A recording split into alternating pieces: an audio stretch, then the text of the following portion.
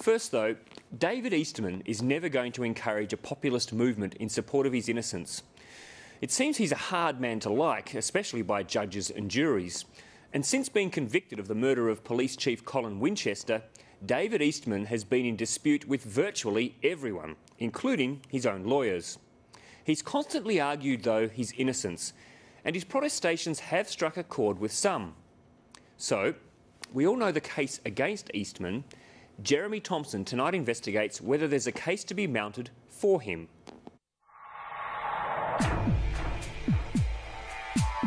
Completely innocent. Federal Police frame-up. It's my view that this is a more broadly based miscarriage of justice than the Chamberlain matter. I have never been satisfied that anybody has proven his guilt beyond a reasonable doubt.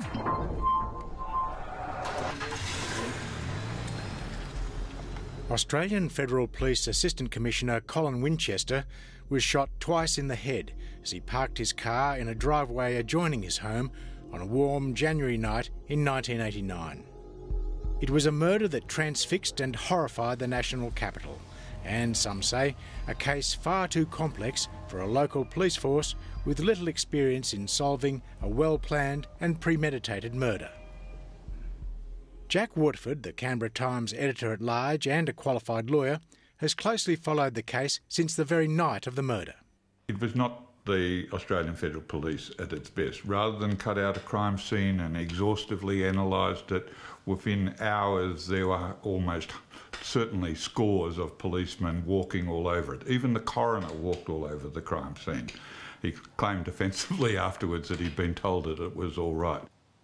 It was not long before suspicion fell on former Treasury official David Eastman. Eastman is, by most accounts, highly intelligent but mentally ill. He was Dux of Canberra Grammar in the early 1960s, but later dismissed from the public service for unstable behaviour. And he had a grievance against Colin Winchester. He wanted to get back into the public service, but could not because he had an assault charge hanging over his head. He went with a senior Liberal politician to see Winchester to ask that the charge be dropped. Winchester heard him out and then said politely, "Well, if what you say is true, you'll be acquitted, but I'm not going to interfere with the prosecution of the case, so it will go ahead in court." And Eastman was quite livid with Winchester. But this is where the case against Eastman begins to get murky. Terry O'Donnell was Eastman's lawyer at the beginning of his trial back in 1995. There was a witness who gave evidence that Eastman had made a threat against Colin Winchester, a doctor. His original statement to the police made on tape is nothing like the evidence he gave at trial, and yet he was never challenged as to why his version at trial was so different from the version that he first gave to the police. The erratic David Eastman sacked Mr O'Donnell after the first day of the trial. That was a pattern that was to become familiar and must have jeopardised his case. Although it was never found, the murder weapon was identified through the spent shells found at the murder scene. It was a .22 Ruger automatic rifle, sold by Queanbeyan gun dealer Louis Clarenbeck. Mr Clarenbeck was gravely ill during the inquest of 1990, but was adamant Eastman was not the buyer. He gave evidence to a hospital bedside hearing to Coroner Carl and said directly to the coroner that David Eastman was not the person who purchased the gun. But the most damning evidence against Eastman were the traces of gunpowder of the same type used in the murder in the boot of his car. Eastman was never able to explain how the propellant got there, and he said he never owned a gun. The cartridge cases that were found at the crime scene were PMC brand cartridge cases, and the propellant that was found on Mr Winchester's body and in his car was PMC propellant. PMC propellant was found in David Eastman's boot, and Eastman was asked to explain how that could be, and he could give no explanation. Eastman claimed that he'd never had a gun in his car, and accordingly he couldn't account for it, but it looked very suspicious.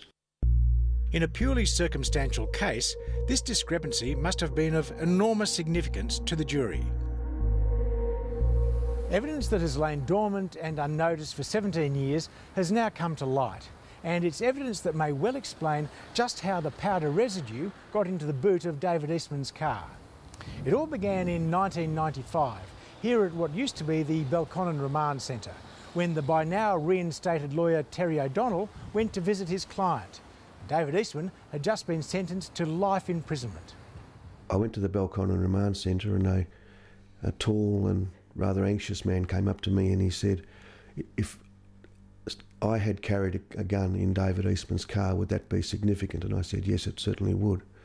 And he handed me a piece of paper at that time, which had written on it his name and address and telephone number, and Burno .22 and 3 brands of ammunition, PMC, CCI and RWS. And he told me that he'd carried a rifle in Eastman's car without Eastman knowing about it. But when Eastman, using foul language, dismissed the informant, Mr O'Donnell forgot about the piece of paper. That is, until recently. He stumbled across it in a box of papers, rang the number, and the man turned out to be a teacher, an old housemate of Eastman's, and someone who'd borrowed the car to go shooting rabbits, and used the same sort of ammunition that matched the gunshot residue in the car. Now that explanation is quite clear, that it could have easily have come from the .22 Burno that was carried in Eastman's car in around about 1987. That's important new evidence, isn't it? That is important new evidence, but it has been held in the ACT Supreme Court that under a unique ACT law, you only get one bite of the cherry so far as getting an independent inquiry is concerned. What that means is no matter what new evidence comes to light, David Eastman is not entitled to have his case reopened, even if the evidence proves him not guilty. The ACT is the only state or territory in the Commonwealth which has this provision, described by Jack Waterford as bizarre and unjust. The only person able to order an inquiry is Attorney General Simon Corbell. Do you think that's likely to happen? Well, Corbell is not a lawyer and he has been a very timid Attorney General, and he's particularly relies closely on advice from the Director of Public Prosecutions and the police in matters like this. In other words, the very same law enforcement arms that prosecuted David Eastman in the first place. But if we're to believe David Eastman did not do it, then who did? The answer may lie in a bizarre sting operation the AFP conducted in the early 1980s. Colin Winchester entered into an officially sanctioned alliance with an informant, said to be a member of the Italian mafia, to grow marijuana crops at Bungendore. The aim was to entrap the drug lords, those who dealt and sold the valuable crop.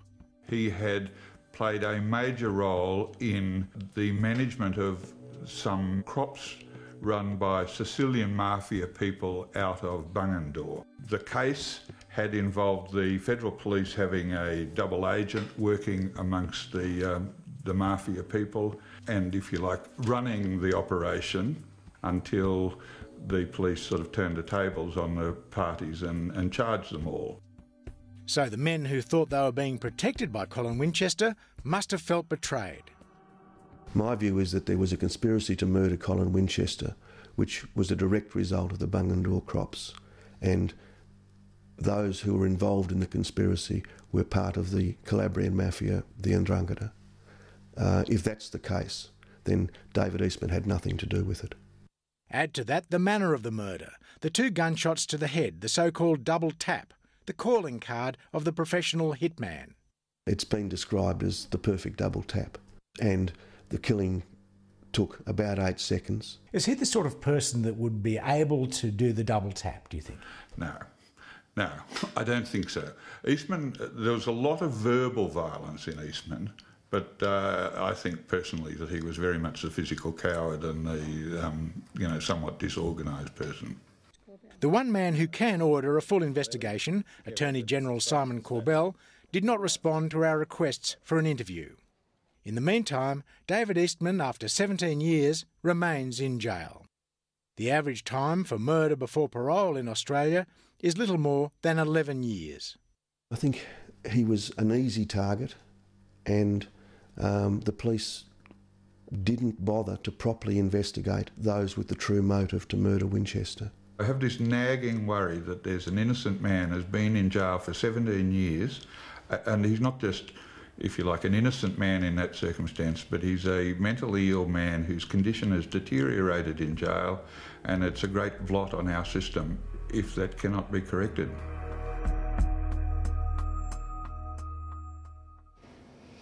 The saga continues. Jeremy Thompson was some of the perceived flaws in the case against David Eastman.